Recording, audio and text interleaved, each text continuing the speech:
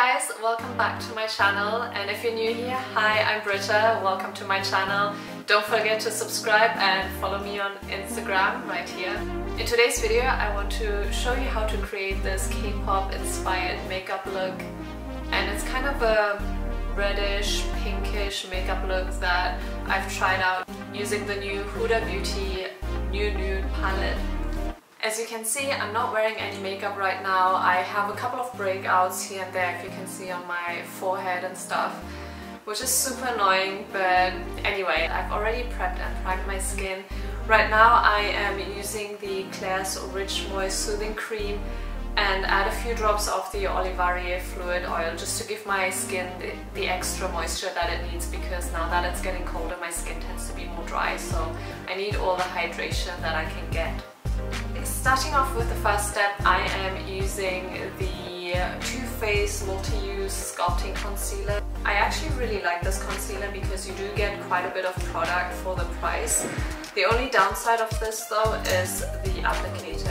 It has this doe foot applicator, which I really don't like because I feel like it's just pushing in dirt back into the product when you apply it on the skin.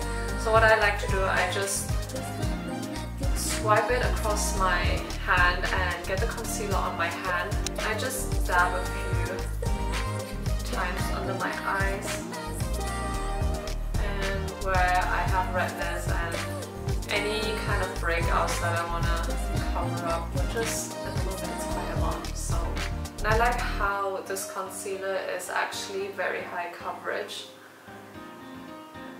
It's also great for your eyes because it doesn't really crease if you set it properly, so that's also something I really like about this concealer. Because my skin is not that great at the moment, I am going for high coverage foundation, and I'm using the Becca Ultimate Coverage 24-Hour Foundation in the shade Cashmere. And again, using my beauty blender, I'm just blending it into my skin. I just find the beauty blender just gives the best finish and the best application. Okay, perfect. We're done with the foundation. Now comes powder. I'm going to set everything with powder, and I'm going to use the e.l.f. setting powder for this. And I'm going to use another beauty blender that I always use for powder and apply it under my eye area.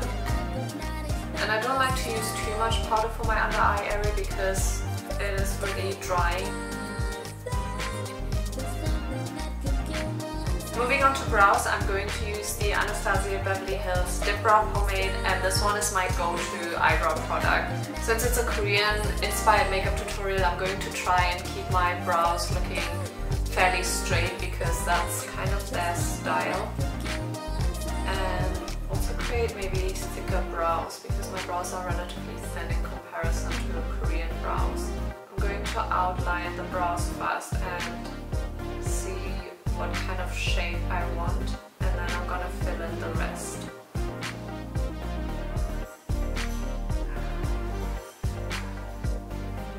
Okay, this is what I was going for. I tried to keep it fairly straight, and I'm going to do the other brow off camera just to speed up the process a little bit. Let's get to the fun part of this makeup look, which is the eyeshadow, and I'm going to use the new Nude by Huda Beauty. And I'm super excited about this because this is the first time that I'm trying out this palette, and I can't wait to see the results. Usually these are not colors I would go for in eyeshadows, but when I swatched the multi-reflective shadows, which are these ones right here, there are 4 of them, I just fell in love with the shades, to be honest. First off, I'm going to apply the concealed shade all over my lids. This is supposed to act as a base. I've heard quite mixed reviews on this one.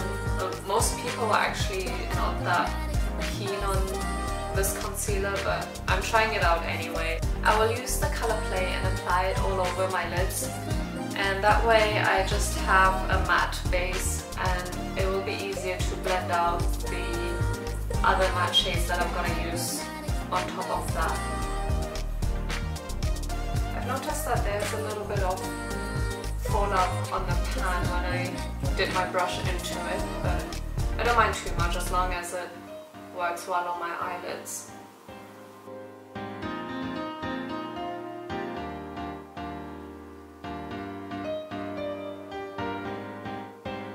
The next color that I'm going to use is Secret, which is this one right here.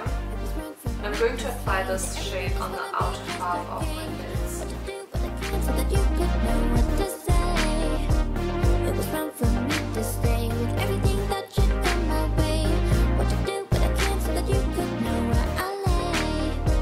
Using the shade Raw, I'm going to go into the outer corners of my eyes and also the inner corners of my eyes. That way I'm creating a little bit more dimension for my eyes.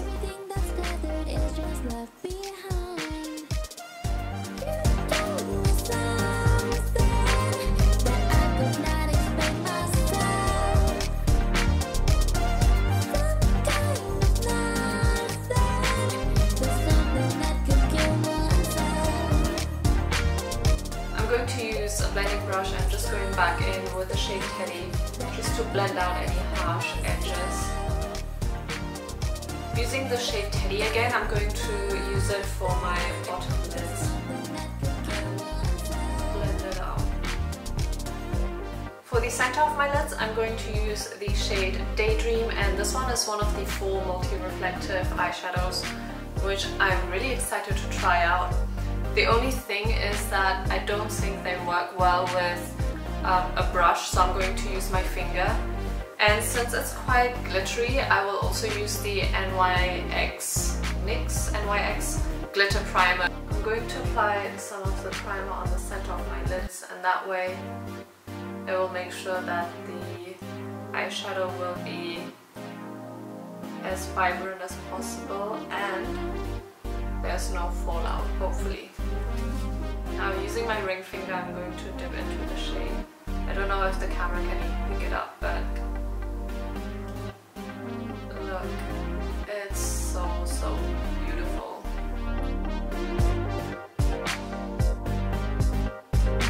I am in love with this eyeshadow. This is so beautiful, and this is not even a color that I would normally go for. I normally prefer using kind of brown shades, neutral kind of shades. I'm also going to use a little bit of this color on the center of my bottom lids. For my eyeliner, I'm going to use the Anastasia Beverly Hills DipBrow pomade again. I'm going to use that to do a soft line on my eyes.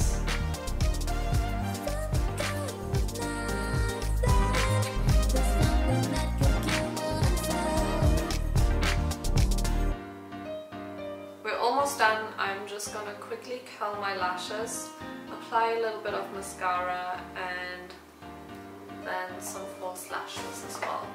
My current favorite mascara is the Better Than Sex Waterproof Mascara by Too Faced, and this stuff really helps to add volume to my lashes, which I desperately need because my lashes are really short and thin.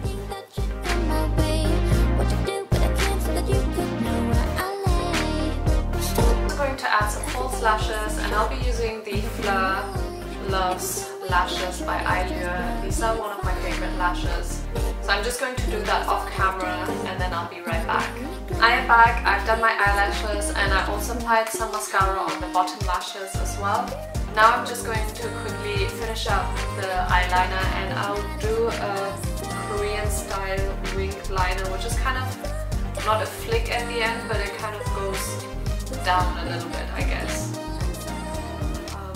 So I'm going to do that.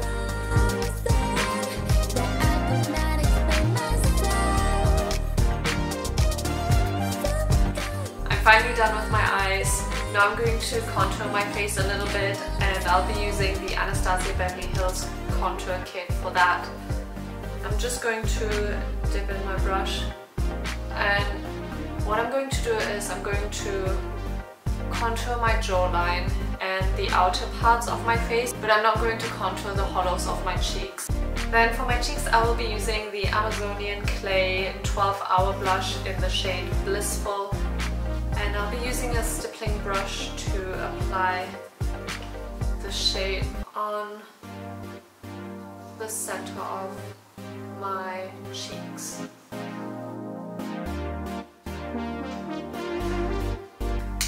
finish up the look, I'm going to use the Wet n Wild lipstick in the shade Bare It All. And what I'll do next is I'm going to mute the shade a little bit by using my regular foundation brush. I do have still a little bit of foundation left on this. I'm going to dab it on my lips.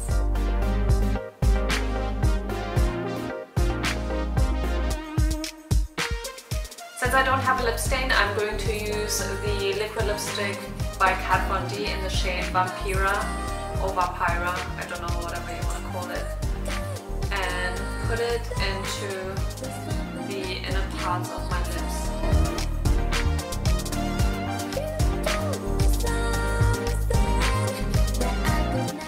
And I just carefully blend out the liquid lipstick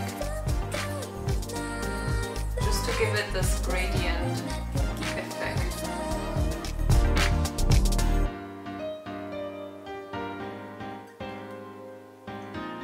This is it. This is the finished makeup look. I hope you like this. I really enjoyed creating this tutorial, and let me know what you want to see next. Make sure to give it a like. Don't forget to subscribe, and I'll see you next time. Bye!